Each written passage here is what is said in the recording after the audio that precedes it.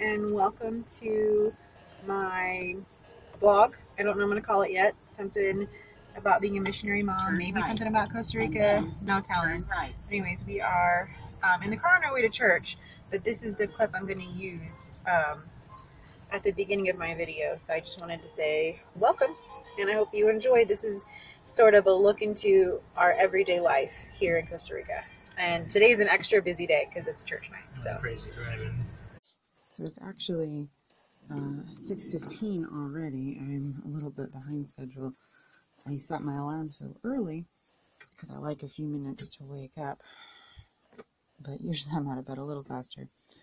But pulling out the school uniforms now. And Jeremy is downstairs with the girls getting them dressed. And we'll get dressed and get out of here in no less than 30 minutes.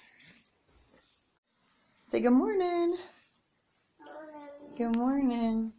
Say good morning, guys. What are we eating? Good morning, Ellie. Good morning. Good morning. Good morning. I'm having some breakfast. I am packing up the girls' backpacks and Ellie's lunchbox. And an interesting thing we have here is that each girl has a notebook and it goes back and forth.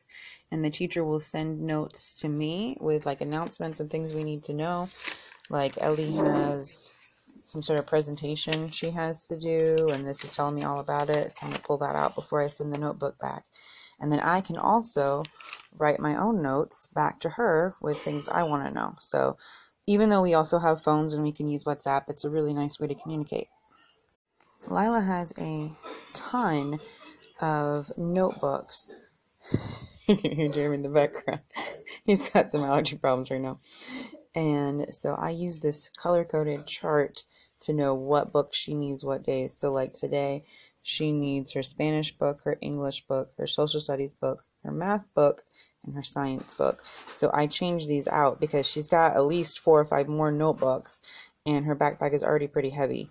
So I switch it out each day to what she actually needs. And if she's going to be there like for a short day for some reason, then I don't send the books for the hours that she's not there. So this is what I threw on to walk the girls down to school today. I got a basic t-shirt from Walmart and a hand-me-down LuLaRoe, I don't remember what it's called, skirt. My ugly but very comfortable sandals and my little crossbody purse. And I always have my hair up in a bun like this with a scrunchie. I know it's kind of ridiculous, but it's hot here. So actually, and this is actually a little bit nicer than what I would normally walk them to school in. But I am planning to go out shopping later. And I always carry this instead of my full purse because half the time I end up carrying Lila's backpack for her. So my purse is a backpack. So this is just my wallet with an attachable strap that I can take on and off and clip my keys to. So that's really handy. It is 6:42, 6:43, and we are headed out to school. We did pretty good getting out the door. That should get us there, get them there a little bit early even. We might stop and buy some toilet paper because Lila's class needs it, and you know, I don't want the poor child to be without toilet paper. Hi, Lila. Yep, we know who you are. Rounded the corner and there's a one of those going up the street. I don't know if you can hear me, but one thing I love is the amazing view where we live. You look over the valley of San Jose. It's hot. Called the Central Valley. It's not hot. It's actually nice today. It's a nice breeze. It's just the sun on your back. Anyways, just a gorgeous view that I have every day that it's clear. Sometimes it's not clear and you can't see any of that. So we have a couple pulperias really close to our house. And I stopped at this one because it usually has a ton of toilet paper, and I'm probably going to get this one that will be 1,000 sheets for like 75 cents. So I don't think I'll film up close to this school, but that is the girls' school straight ahead. It's when you would go in under those, there's 2 sets of awnings, and so it's a busy drop-off time. 7 a.m. is when. Awnings are the part that stick over the street. And so you don't have to be rained on? Like a roof? Yeah, like a roof. So it's shady for you? But yeah, 7 a.m. is when most kids, the first round of students comes in. So I'm across the street from the school. That's where I just took the girls inside. I just felt like this was a little more respectful. I don't know if you can hear the kids screaming, but teachers and parents, I don't know exactly what time it is. I don't think it's quite 7 yet, but there they are. And I'll be back. I'll be back to pick Ellie up at either 10 or both of them at noon. Ellie can go to English class from 10 to noon, and she really likes it. But we don't send her all the time. We send her most of the time, though. I am back on my street, and it's hard to see, but way up there in the distance, right up there, that is the other side of the valley. So the valley that we live in, we're up in the mountains a good bit. We're up higher elevation than San Jose, but even still, like, the Central Valley is ginormous, and that is where the majority of Costa Rican population lives. Once you leave this valley, it gets a lot more rural, very quickly. Like, pretty much everything. Now, a lot of Costa Rica is a lot more developed than Nicaragua, but a lot of the commerce and a lot of the population is right here. But what I think is amazing is this is just a normal, like, neighborhood, suburb, if you want to call it. And at the end of the street down here, we have all the animals.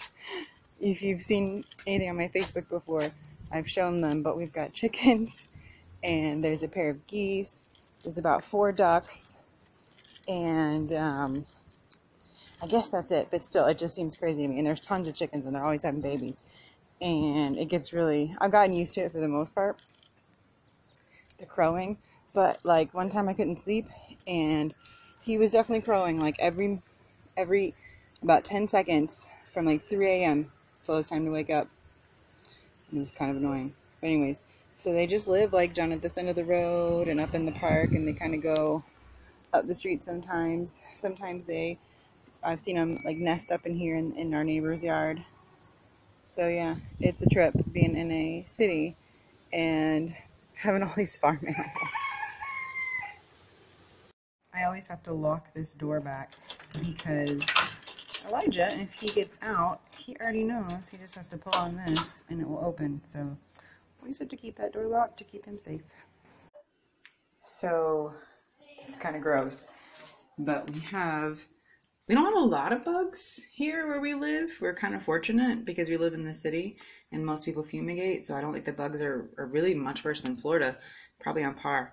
But we do have a bit of an ant problem that has developed in our kitchen. That is one thing that we do struggle with a lot. And so Jeremy went on a rampage, and all these guys are dead, and maybe that's the end of it. He said they were coming in from up there, which if you see this part of my kitchen, it's just got the plastic sheeting over it. Anyways, it doesn't have like the normal roof like the rest of the house. So I guess they would have more easy access here, obviously. Anyways, so I'm gonna get that cleaned up now. So I have finished all my chores for the moment, and Elijah and I are hanging out down here at my sewing table, and he is on his new toy that he got for his birthday. He loves this thing, and he's gonna have it for a long time.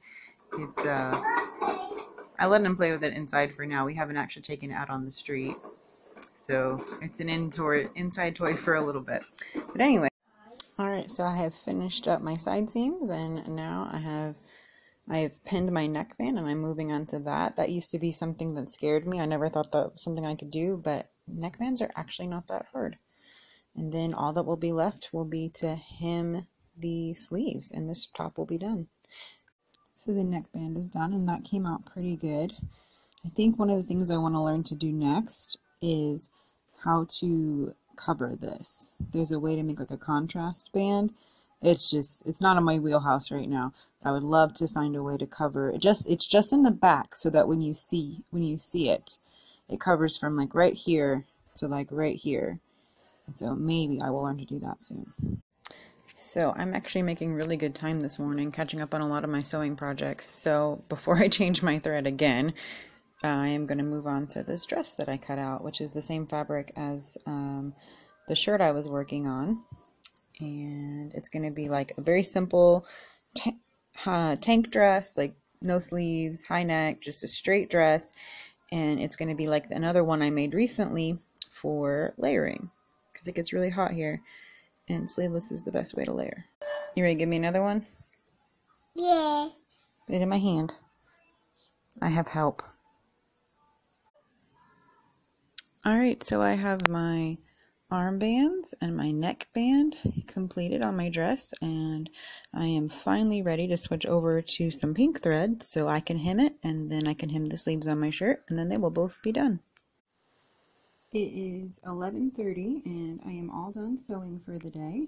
I was able to finish up the side seams, put in the neckband, and hem the sleeves of this Autumn Spice tee from Ellie & Mac. And then this is kind of my own creation from their patterns. It is a mashup of the hipster dress and the Monday morning dress. I use the hipster for like the bottom half, and then the Monday morning for pretty much everything from there up for the sleeves and the neck, because I wanted a sleeveless dress. And then I also finished up Lila's Be Posh headband, bow headband, to go with her birthday dress. I just had to do the actual bow part. I'd already sewn the headband and the little section around the middle. And then I also worked on something else I did not film because it is a surprise. So I won't be putting that one on camera. So it's about 4:15 and we're about to run out the door and head out to church. But I wanted to show you my outfit. This is the dress that I made earlier, and I love how it came out. It was exactly what I wanted pretty much. So it's been hot. So I threw on this really cute racerback vest thing that I've had for a very long time. Jeremy bought it for me a long time ago. And actually this necklace is pretty old too. Only the shoes and of course the dress are new. But anyways, I'm super happy with how it turned out. So we are 800 meters on our way to church, and the GPS says an hour, and it said an hour and 15 minutes just a minute ago, obviously. So that's how long it takes us, and this is before our dinner stop, so that might get even longer. We will see. Taco Bell for dinner. You guys like Taco Bell? Yeah. Yeah? We have this whole room to ourselves, so of course if the kids want to sit over there, sit over there. Yours is star